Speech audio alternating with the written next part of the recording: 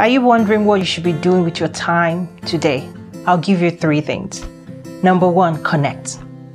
Connect with people. Stay connected, stay plugged in. Not just connect randomly, but also connect with people that you perceive or think have something that you're trying to improve on. One of the things that is very powerful is that when you connect with certain groups of people, you tend to become like them. That's the whole power of peer. Take a look at the people you call your peer today and see if you want to be like the people in that group. If not, try to start connecting with unique people. The other thing you can do with your time is to learn.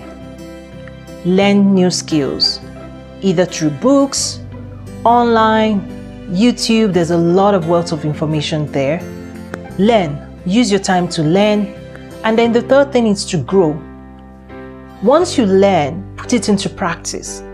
You know, a lot of things that we've absorbed, there's so much information out there, but the reason why the information is not really translating into change in habits is because we're not practicing what we've learned. So, in order to grow, practice.